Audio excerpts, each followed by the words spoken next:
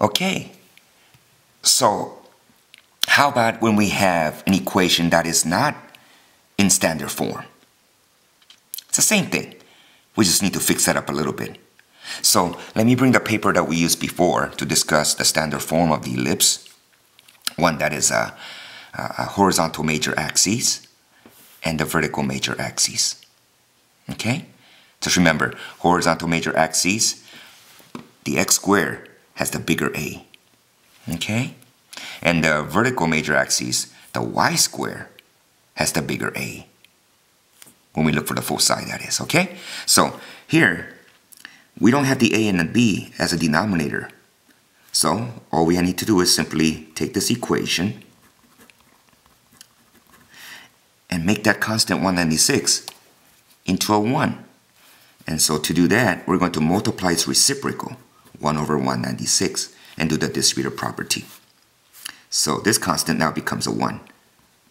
So that was an easy fix. But how about if we distribute the 196 with a 49? Well, let me use the calculator to make my life easy. So 196, is it divisible by 49? I hope. It says here, yes, it goes in 4 times. So, okay. So that 49 cancels out itself to reduce 196 4 times. So x squared over 4.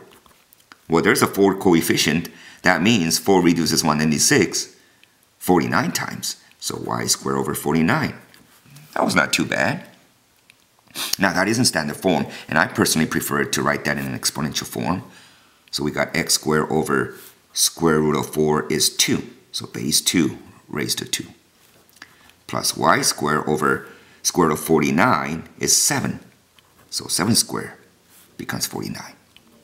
And I could see right away that the y squared has the bigger number, so that's going to be the a. So a is 7, b is 2. Now c. How do you find the c? Well, remember the formula is c squared equals a squared minus b squared. Okay, so if I square root everything to solve for c, you go c is equal to a squared minus b squared, the entire difference squared. And so if I substitute in the numbers, remember the a is now the 7. So that's 49 minus 4. 49 minus 4 is, of course, square root of, what is that, 45? And that simplifies to become, what is that, 5 times 9. 5 times 9, so 9 comes out as a 3, square root of 5. And 3 times the square root of 5, well, I could use a calculator. Let's see. Square root of 5. That's about 2.24 times the coefficient 3. That's approximately 6.7. 6.7. It's approximately 6.7. Okay? So since the y squared has the bigger number, which that becomes, it's going to be a vertical major axis. So coordinated 0 and 7, 2, 4, 6, and 7, 2, 4, 6, and negative 7 over there. So 0 and positive 7, 0 and negative 7. And my co-vertices are 2 and 0 right there. Then on the left side, negative 2 and 0. And I'm going to go ahead and sketch my ellipse, And what's my focus? Approximately 6.7. 2, 4, 6, somewhere right there somewhere. And the coordinate for that foci is, of course, 0 and square root of 3, square root of 5. I like to leave it like that as a radical. Over here, that's going to be 0 and negative 3 square root of 5. So I'm going to list all my answers. So my vertex or vertices are coordinate 0 and plus and minus 7. My co-vertices are positive and negative 2 and 0. And my foci, their coordinates are 0 and plus or minus 3 square root of 5. And that's my answer. Now, why don't you try this guy? Now remember, All this time the coefficients were perfect square. Now we have a 15. So let me draw a little chili pepper to indicate that this is going to be a little spicy to deal with. Okay? You try that one. Okay. So, first of all, you said, let's make this a standard form. And to do that, all we need to do is get rid of the constant 375 on the right side of the equation by multiplying its reciprocal, 1 over 375, so that becomes, simplifies to 1. So that's good. That's an easy fix right there. Okay, now, when we distribute the 175 to a 25, let me use a calculator here. It says, is 375 divisible by 25, I hope? It says, yes, it goes in 15 times. Okay, well, if that goes in 15 times, then 15 must go into 375 25 times. Okay, there we go. Now, here's the tricky part. How do you write that in a standard form with an exponential, a or a b? First of all, let it be known that the a should be at 25, or 5 squared, right? Well, let me do it that way, my preferred way, x squared over now. What is a 15 in a square form?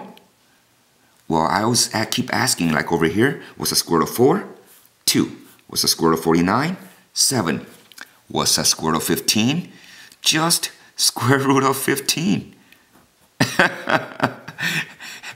But I wanted to show you that way because it kind of gets confusing.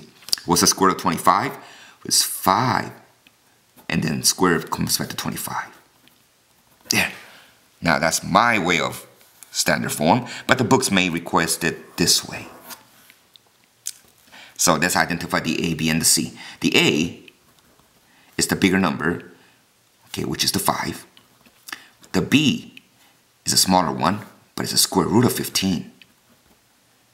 Well, out of curiosity, let's find out what's the square root of 15.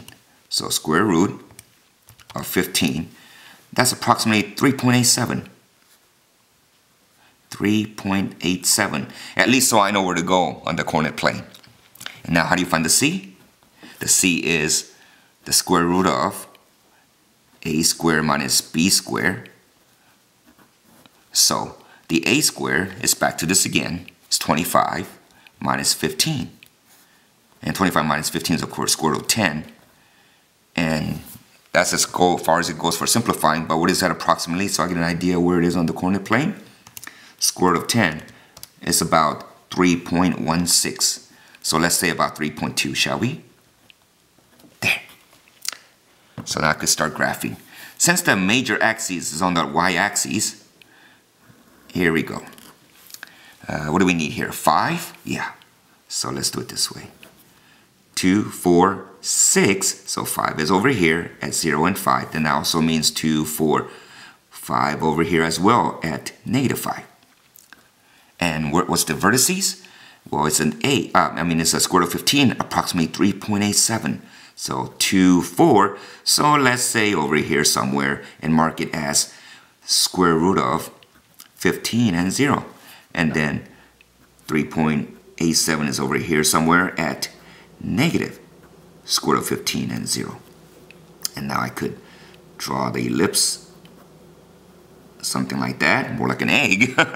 And what are the foci? Well, it's around 3.2, so here's 3, 2, somewhere around there. And what's the coordinate for that? It's at 0 and, you got it, square root of 10. That's the way I like to write my answer. So 3.2 somewhere here. Once again, 0 and negative square root of 10. Okay? And if they say list it all out, then you go like this. Then the vertices are, again, 0 and plus and minus 5 along the vertical axis. Co-vertices are, I think I need a new pen, is at square root of 15, so plus or minus square root of 15 and 0. And the foci, their coordinates are located as 0 and plus or minus square root of 10. There it is. All right, go get them. But before you go get them, I just realized that when I saw the camera, you couldn't see what was down here. So let me write that over here. And the foci, it's already on the graph, but I wanted to make it official, is 0 and plus or minus square root of 10. Okay, so there's vertices, co-vertices, and foci. Now go get them.